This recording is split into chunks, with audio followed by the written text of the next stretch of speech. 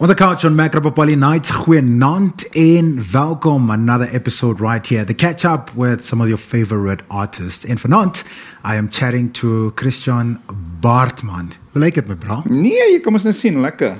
Jy's rustig. Ek is so bang dat die winter vroeg kom, nee. Ja. Die reën het my so afgesit. Ek is besig om positive summer vibes uit te stoot. Ja. Dat ons net nog 'n bietjie son kan hê. Asseblief. But like I said, it's all about that comfortability, you know, when you come onto the set, just be you, verstaan jy? If you come here with pyjamas, jy is ook baie welkom dit te doen enige tyd. Dankie. Luister, so wie is Christiaan Baartman en what is your music all about? Well, at the moment it's 25% visceral fat, but we're working on that. Blame it on the icecast, don't worry. Mr. D. Blame it on the icecast. So yeah, I'm a singer-songwriter. Mm-hmm. I see myself first as a songwriter, then as a singer, and I like to comment on human nature through music, but in a way that everybody can relate to it. You know, there's no point in having this Pablo Neruda level poetry and nobody can really get what it's about. So I like to write about things that are relevant, like marriage and relationships and yourself, and having peace with who you are in a fun and relatable way. Now, a lot of artists took, I wouldn't say a knock, but it was a difficult time for them during the lockdown. Did it affect you anyway, somehow, in terms of your music career? Well, financially, it was the biggest knock I've ever had in my career. But out of exposure, it was massive for me. I started doing online shows. I've done 84 online shows. That's a lot. It was so, I had over 130,000 unique viewers in the first month. It was so successful that CNN International picked it up and did an interview with me about it. Wow. So I literally had exponential growth in my career. Ek was nog nooit so famous as wat ek nou is nie. Hallo mama, ek's op TV. So, what would you be doing if it wasn't out of music? In fact, what would you be doing if you're not doing music? Music is my everything. I'm like, I was 7 years old when I decided I want to be a musician, you know? Yeah. So within that being said, as humans and people are a big passion of mine. So I'm currently studying psychology and counseling.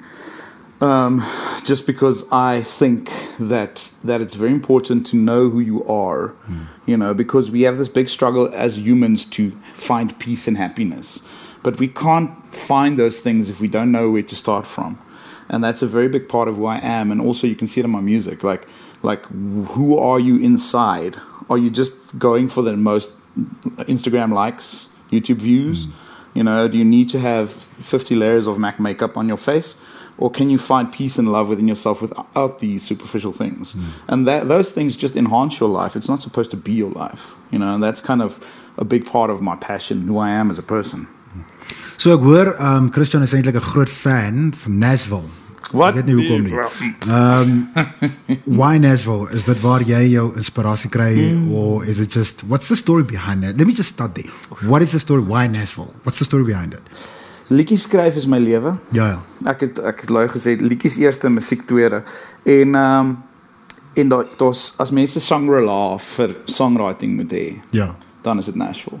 Elke styl, as elke liedjieskrywer in die wêreld vandag op 'n liedjie skryf, is daar genoeg songs in die Nashville Archives vir die volgende 82 jaar elke nommer 1 kunstenaar in die wêreld iets te verskaf. Dis 'n baie interessante feit, dat jy dit geweet het.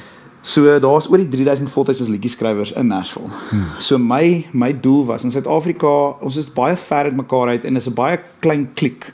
So as jy nie deel is van die kliek nie, dan skryf jy nie sommer saam met die ouens nie. So ek het gesukkel om te groei en te leer in Suid-Afrika. So my behoefte was om die swakste liedjieskrywer in die kamer te wees. En toe ek Nashville toe gaan, toe sê ek sê, "Wow, okay, I'm a beginner, so I'm a novice." En dis elke jaar ding. Yes, dis elke jaar, behalwe nou vir COVID jaar, maar I mean, in Suid-Afrika, ek sien nou myself nou nie as een van die top ouens nie, maar ek het 91 radio songs in my loopbaan al geskryf. Wow. So dis meer as meeste songwriters. So in Suid-Afrika word ek gereid deur VROU as een van die top 20 songwriters in die Afrikaanse musiekbedryf. Maar as ek Nashville toe gaan, dan val ek letterlik heel onderin. So you're not even a drop in the ocean. I'm not even on their radar. So I learn so much when I go there, and I grow, and it's just experiencing, and also just having the energy of Nashville, just absorbing it and coming back, and just having that passion and just writing and going. You know? So now, before we get into your performance, jou splinter nuwe enkelsnit, die beste deel. What's it all about, en saam met wie het jy gewerk? So gedurende lockdown het ons almal 'n bietjie naby mekaar gekom. Jy weet, en die verhoudings het 'n bietjie streng gevat. Kyk. Mamma en pappa het 'n bietjie jy weet, en dan wens jy net asseblief lockdown breek, kom nou net, as ons net uit die huis uit kan kom, en na die eerste dag wat jy uit die huis uit is, dan besef jy, flip, ek mis iets, ek mis iemand, ek mis iets in my lewe, en dan besef jy, dis my ander helfte. En al het jy met hulle gefight, al het jy hulle vasgesit, is daai persoon die beste deel van jou dag. En dis waar die song gaan. Het gaan letterlik oor 'n man wat by die huis sit en sy vrou vlieg Kaap toe. In my kop het die storie so gewerk. en die man sit en wag vir sy vrou om terug te kom huis toe, en hy's net soos, yes man, ek mis jou, jy's die beste deel van my dag. Ek het die voorreg gehad om saam met Jatti de Beer te werk. Fenominale songwriter en producer uit vir Joe Blackwell gedoen, en redelike groot kunstenaars. En dan het Sean Manley, wat die groot mengkrag agter teen so daar, Enrique Nel, Robbie Wessels was vir sy eerste paar albums, hy het vir my die produk gemeng en vir die finale polering gedoen, soos jy sou sê. So ek hou van om in 'n span te werk, want jy kry, as jy alleen werk in 'n ding, dan kry jy baie een of tweedimensionele vision oor die projek. So Jatti het vir my gehelp om die produk mooi klaar te skryf, te produce. Sean het ingekom, net mooi radiovriendelik gemaak en gepoleer, en so bou ons saam produkte. So is die liedjie nou beskikbaar op wat jy weet dit, iTunes, Spotify, alle platforms waarna jy kan dink. Jy kan hom Google, jy kan hom YouTube, jy kan hom Yahoo, jy kan hom Yahoo. Jy kan hom Yahoo. Luister, Tesla. Elon Musk kom. Google dit. Luister, go check it out. Die beste deel, Christiaan Baartman. In fact, coming up next, here he is, exclusive performance. Mack Rapapali, Nights, Jacaranda FM.